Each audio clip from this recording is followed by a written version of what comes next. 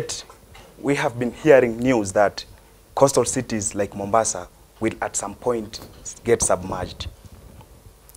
All over the world, we have witnessed people dying and losing property worth billions of shillings because of extreme weather events such as drought and flooding. What do you think about this? When we ask people who are older than us, they say that this situation never used to happen. So this is because climate is changing right now. I know there are a lot of people outside there who think that climate change is not real, but I'm telling you, from a community point of view, from a scientific perspective, climate change is real. A lot is happening, and so much greenhouse gases are being emitted, carbon dioxide being one of them, and they're causing climate change. So what should we do about it? What can we do about it? What if we sell carbon dioxide like the way we sell airtime? What if we sell carbon dioxide like the way we sell fuel? What if we sell carbon dioxide? Or in other words, we buy carbon dioxide so that you reduce its volumes from the atmosphere and therefore balancing climate change. But before coming to carbon buying and selling, let me take you through a short story about me.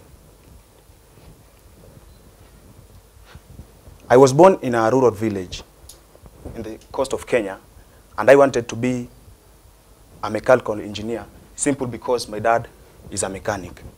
However, my dad never wanted even a single member of his family to do a job that is related to his, because he thought this job is not worthy his children.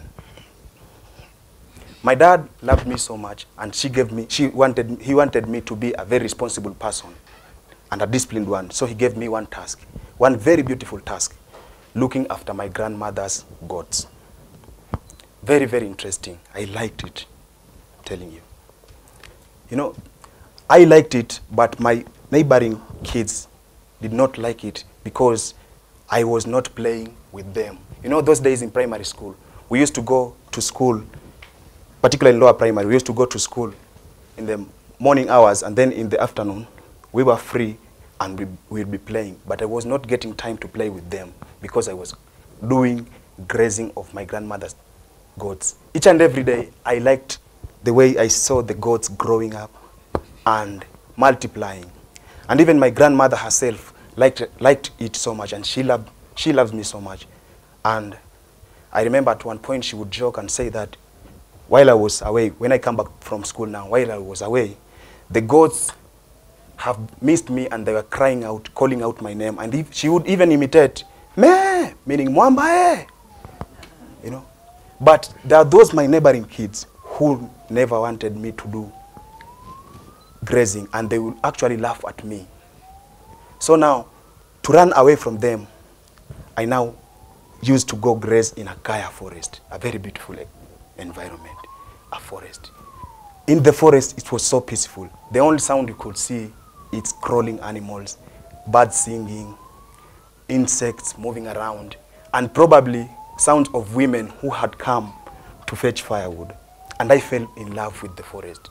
Then I knew that this was my career. I wanted to be a forest man.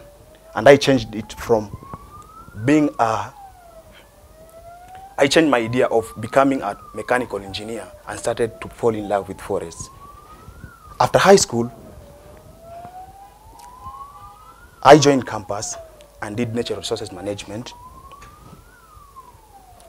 After then, I got a chance to get attached to Kenya Marine and Fisheries Research Institute, where I learned about mangroves. Mangroves, like any other forest, they're very important because they provide a range of goods and services. Mangroves are breeding grounds for fish. Mangroves are acting as buffers, holding back pollutants from entering the ocean. Mangrove also offer protection of the coastline because they hold back the wave energy from reaching the coastline. But like any other trees, mangroves store carbon dioxide. They take in carbon dioxide through the process of photosynthesis. And this carbon dioxide can be stored in the tree and in the soil for many years. You see how beautiful mangroves are when it comes to breeding ground for fish. So this carbon dioxide can be stored for many years in the mangroves. And therefore, we can mitigate the effect of climate change, because climate change and carbon dioxide go hand in hand. But, you know, how do we make sure that people buy out these ideas? So let me come back now to carbon crediting. We don't sell, we don't give out carbon. No. We give you an opportunity to offset your carbon footprints. So you give us money, we plant more mangroves so that they can store that carbon dioxide which you have emitted. As simple as that. Think of it in this way. You have traveled the world, you have emitted so much carbon dioxide, and then you feel like that you have destroyed the environment by emitting this carbon dioxide. So you need to find a place who is holding this carbon dioxide back by conserving forests and pay them for that incredible work. Yeah. So that is our work, planting mangroves so that we conserve them. And as a result, they'll get carbon dioxide from the atmosphere, and now we get paid. But you know, people actually use this mangrove for various uses, including firewood and building and construction. So how do we change their minds and let them conserve, let them benefit by seeing the mangrove staying intact? You need to call these people and talk to them and show them, educate them what they can do with mangroves. Initially, it was not an easy work because this community actually used to get into the forest and cut this mangrove for their various uses. But now, Gazi Bay, being a very important fishery landing site, the fishermen there understood that mangroves were important to fisheries. And currently, we are conserving Mikoko Pamoja to reverse the situation. We are conserving, through Mikoko Pamoja, we are conserving a total of 117 hectares of mangroves and restoring 0.4 hectares of the degraded areas so that we can sequester 3,000 tons of carbon dioxide per year. These project areas sequester around 3,000 tons of carbon dioxide per year. And for your information, we are the very first community-led initiative in the whole world to do carbon conservation for the benefits, to do mangrove conservation so that we can benefit in the range of climate, wild animals, as well as the local people. So whenever we get this money from the carbon credit, from the carbon buyers, I normally call the community in what we call consultative meetings, in short, village barazas. And that is where now I ask the community. And it's regardless of gender, regardless of where you come from, regardless of religion.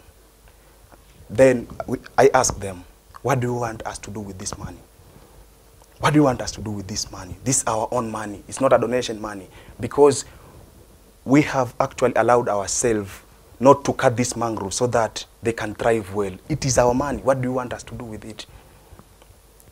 And then list of the projects is done, and then prioritization is also done. So we have actually successfully implemented projects in the range of water and sanitation and promoting education in that area. Initially, water was a problem in my community. There used to be no accessibility of fresh water. Women would travel a long distance to get this water. They would get water using open wells and manual pumps, which were prone to accidents, prone to diseases, you know, and some kids would not be able to pump this water because they would get frustrated. You know. But now, because we're earning from carbon crediting, we are reversing the situation. We have channeled fresh water into the community. We have installed water pumps and tanks, and now we are channeling water into the community. So now we have relieved that burden by our women who will travel a long distance just to get fresh water. On promotion of education, we have also channeled fresh water to these kids. We have bought school books to these kids from our community. We have also renovated classes, and the kids now are going to school in very, very beautiful schools simply because of money which you get from carbon crediting. As well, we are actually involving these people, these small kids, so that we make them to become environmental champions in future. And we are conducting environmental awareness to them, so that to equip them to be conservationists, particularly mangroves and forests. And because of this contribution of our project towards developing our local community, we were recognized internationally by United Nations Development Program through the Equator Prize 2017 as one of the winners. Because of promoting local sustainable development for people and resilient communities. So Mikoko Pamoja presents a simple and nature-based solution towards meeting the United Nations Development Programs. And currently, we are working towards expanding this project by including seagrass in our conservation areas. Because seagrass also, like any other plant, can store high volumes of carbon dioxide.